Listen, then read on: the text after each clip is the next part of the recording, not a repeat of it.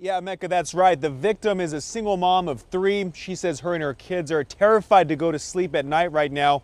And it's what police say it's what the suspect took and what he apparently did inside of their home that has them so concerned. This is the man Midwest City Police are looking for. It appears he has a beard and long hair. A neighbor's security camera caught him looking through one of their windows before a light went off. Police say the suspect then went to the victim's home. I didn't know if someone was still in the house. So the mother of 3, who did not want to be identified, says thankfully they weren't home at the time. According to police, the man stole the victim's jewelry and took a gun that was inside her bedroom.